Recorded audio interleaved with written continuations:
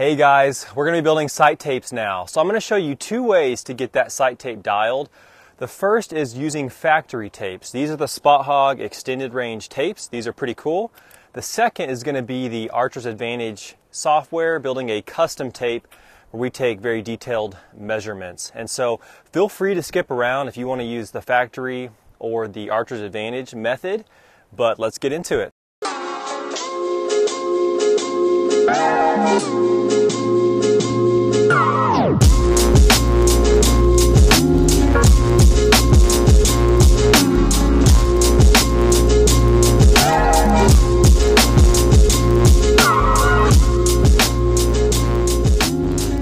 I got to give a quick shout out to these limb legs. This is just too easy. We're going to finalize the 20.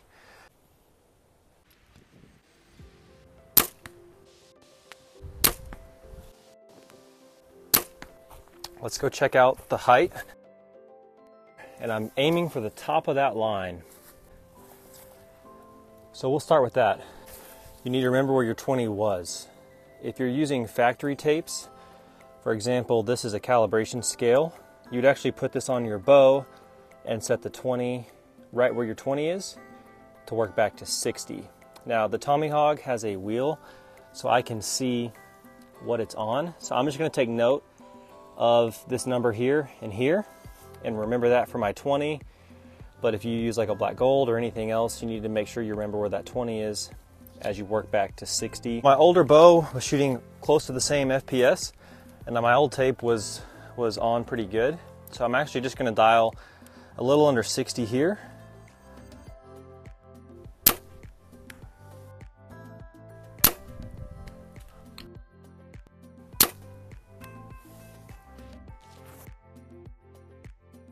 That was rough 60.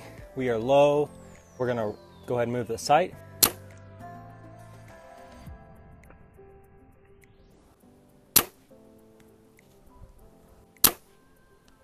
Here's where we're at now on our height. So we're getting real close. I'm going to change the sight a little bit more.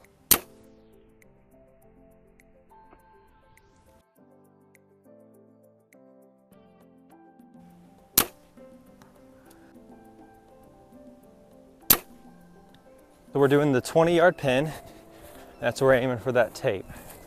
We got that where we wanted it. Then we moved 30, 40, 50. You basically want to walk back with that same pin, and then you want to get to 60. Now my old tape was already pretty close, and so I had to fine tune it, but I was able to get on the target, and this is our 60 group for that elevation. So we're going to use these for our measurements on our tape, which actually plays into factory or Archer's Advantage. Our height on these two looks pretty good, and then I did have a low shot, but in average I'm going to just go with that for now on our 60-yard elevation. Those 20 and 60 measurements are going to come into play here. I know my 20 is here. I put on the calibration tape. Then I go to where I know my 60 is.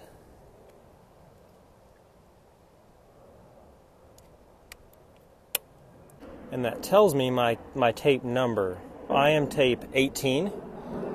So that's how I use the calibration tape. So again, your 20 and 60 marks can be used for factory and Archer's Advantage. I'm going to go slap on the 18 tape and we're going to shoot it and just see how it does.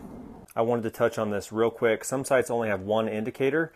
That's totally fine. Typically, like on a 3-pin slider, you're going to have 20, 30, 40 and start sliding with the 40. For example, what I do is I hold over if it's 20, 30, or 40, and then I only dial if it's 40 and on. The goal is then to get your tape starting at 40 on that 40 indicator and making sure that that is accurate. And so everything from 40 and on, that's what I'll use when I'm sliding. The Spot Hogg, I do have triple, which is nice, but if you have a single indicator, you can decide where you want that to start depending on how many pins, what kind of slider sight you have. This is just how I have it set up. Okay, so I just slapped on the factory tape. We're going to send it at 70.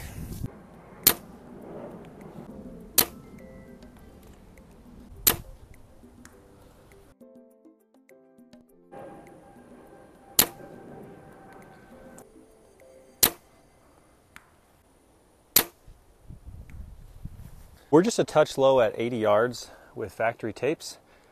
So pretty happy with that. I mean, it's tracking well. If you get a good 20 and 60, then factory tapes can take you pretty far. On this tape, I can actually go out to, 125, because these are the extended range Spot Hogg tapes. So pretty cool. This is a great way to get a good tape if you do not have Archer's Advantage. I still prefer that method. Welcome to the shop. I'm going to draw the bow back, and then I'm going to show you what measurements you need to take for Archer's Advantage. I'm going to show you real quick how to set up Archer's Advantage. It's $12 a year. It's incredible. And so there's a lot of instructions here. So I'm not going to use too much of your time, but basically you're going to hit Add Setup, and you're going to go through these three configurations: arrow, sight, and bow. The measurements that I'm going to show you are specific for the sight and the bow, and then you'll want to enter your arrow information here, and you can choose the shaft, but the point details. A little tip here is you do want to weigh your arrow and get this calculated weight to match. So I would suggest that, and if you're not sure on certain components, there are generic options. Just make sure everything is secure. You've got the safety on here. When you're working around the tension, be extra careful. The first measurement we're going to do is peep height. To get that, what we're going to do is we're going to measure the peep. We're going to take this measurement here,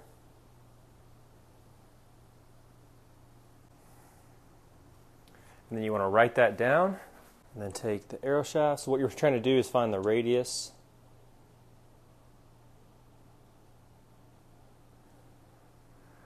of these. Write it down. On your calipers, you're going to take this measurement side. You're going to measure from the top of the arrow to the bottom now. Don't push up on the string.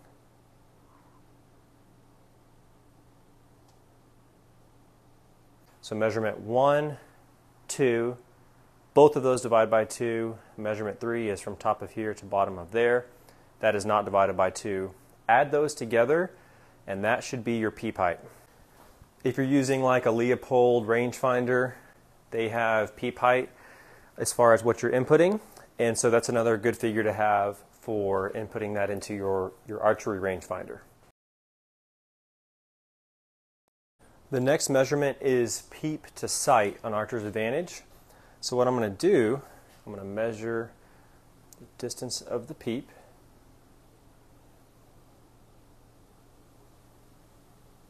I take that measurement,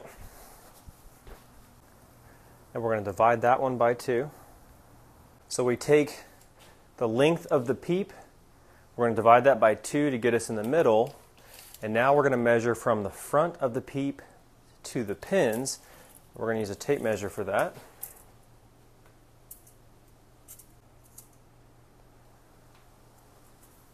So that measurement, you take the distance of the peep divided by 2, and then from your pin to the front of your peep, and that is not divided by 2. And so that's what you do for peep to sight. Now when you input your bow, you can select from a list of bows in Archer's Advantage. As you can see here, it's going to automatically put in your brace height. I'm just going to check and see here from the center of the burger hole, right there, to the front of the string. So mine is definitely longer right now.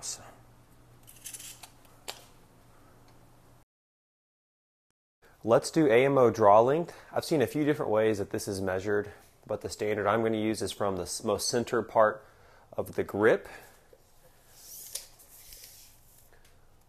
So right in there, all the way back here to the knock. And so where the arrow is knocked right here. Add 1 3/4 inches, and that's how you get the AMO standard for draw length. But if you're not totally sure if that's right for you, maybe call your bow manufacturer. There's a few different ways I've seen that measured.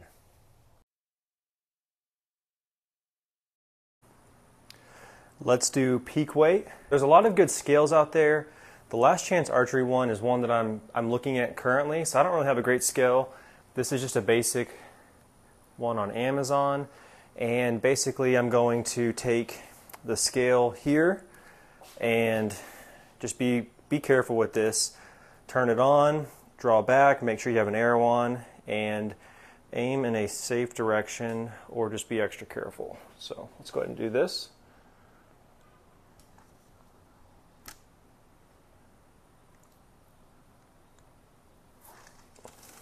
Then reset it.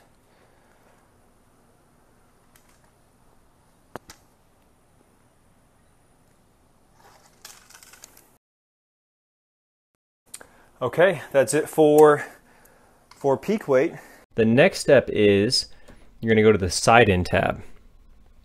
Now this does have my sight, the Tommy Hogg, and so I'm putting in range 1 at 20 yards, range 2 at 60 yards, and the marks on my Tommy Hogg wheel. And what that does is when I calculate speed, so it takes my sight and gives me the exact speed there. Now I'm going to show you how to do that with a black gold sight here.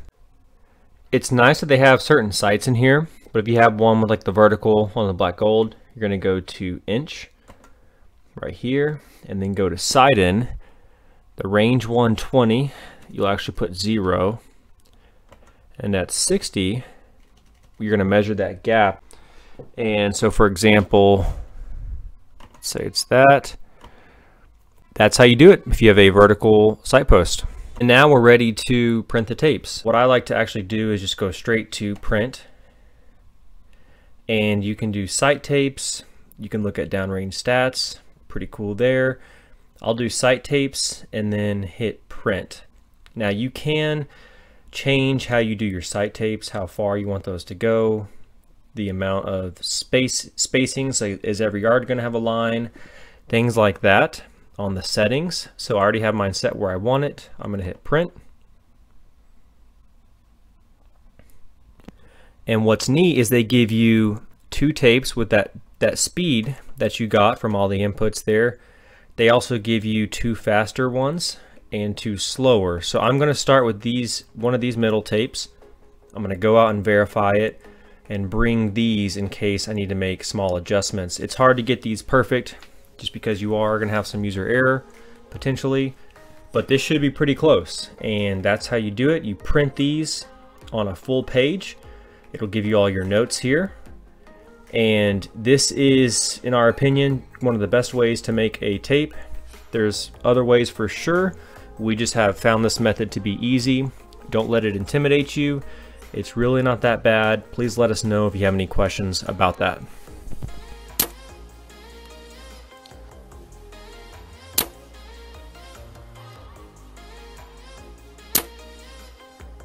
I'm going to shoot 85.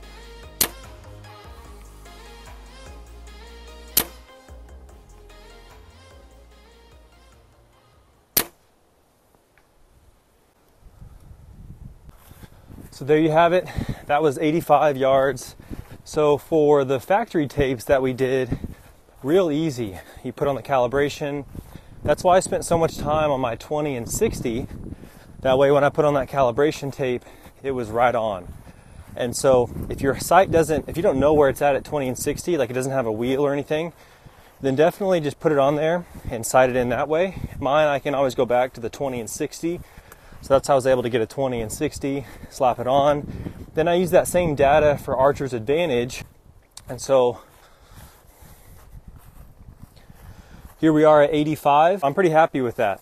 I know that I was aiming here, so I'm a touch low, but I'll take that at 85 yards. Well, I had a ton of fun with all 3 parts of this series. I hope it was helpful. I know that there was a lot in there, but tried to show you some easier methods, some quick methods. But at the end of the day, if you're going to tune your bow and want to shoot accurately and far, it's helpful to know how it all works. So I hope that some of this information was helpful. Happy to help if you have questions. Shoot us a comment. We're happy to help there. But again, thank you guys for watching. Stay tuned. We've got a lot more in store, and we'll see you on the next one.